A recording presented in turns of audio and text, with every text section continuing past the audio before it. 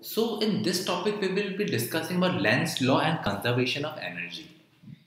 So when you look at Lenz law, what it tells us that we know now we are clear with Faraday's law of induction, LOI. Let's name this in a short form. Now, what is actually the polarity of the induced EMF? From where will the current flow? So that is the main question that we should ask. What will be the polarity of the induced EMF? Where will be your positive charge and where will be your negative charge? So, Lenz in his law tells us that if, say suppose this is your magnet, so this is putting a magnetic field.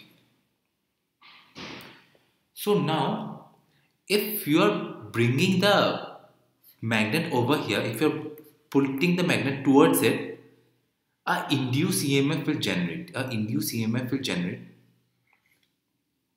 which will try to stop this magnetic field, which will try to oppose this change in magnetic field.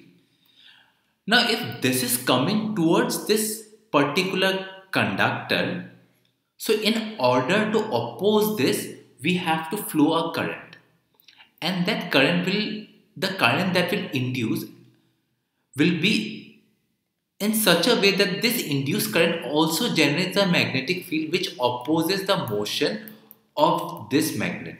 Now we know, if say suppose this is a wire, if the current is flowing over here, that is in this direction, in your anti-clockwise direction, then you know that the magnetic field that is produced is in this direction.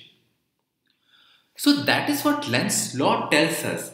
Now the statement of Lenz law goes in this way: the polarity of the induced EMF, let's write this, the polarity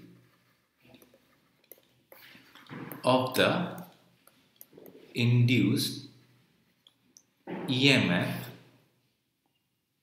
is such that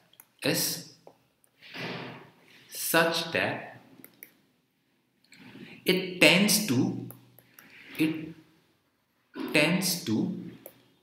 produce a current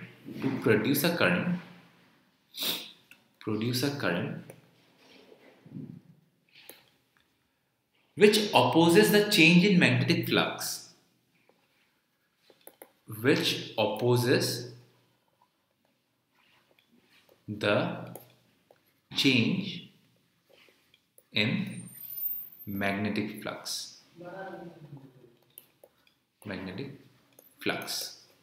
So this is what we can understand from here. Now say suppose if this is my magnet, this is north. So if I try to bring this magnet away, even though the electric field lines are over here, but the change in magnetic field is this side, that is the magnetic field is going weaker. So in order to stop this motion or to stop this change in magnetic field lines, what we will do is we'll try to oppose this motion. So now if the induced current that will so be produced will be in this direction. Let me change the color. Will be in this direction. So if you look over here, if the current flows over this, that is in a clockwise direction, then your magnetic field that will be produced will be over here. So in a way, this field is pulling this field.